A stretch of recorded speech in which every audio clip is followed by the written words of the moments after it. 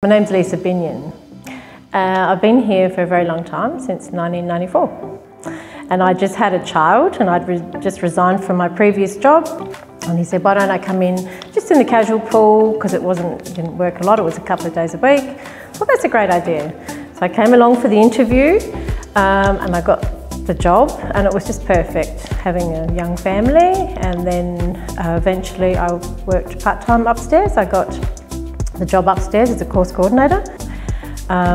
So many people that I've worked with that are great. Unfortunately, a couple of them retired last year, so we've got all new staff now, and they're great as well. Oh, there's been so many, just seeing so many changes, from people lining up out the door to enrolling courses before online bookings, and now it's just all changed a lot over the time. People, they don't feel confronted when they come here. It's just about adult learning, people coming to actually learn something. It's not like at school when you have to do it.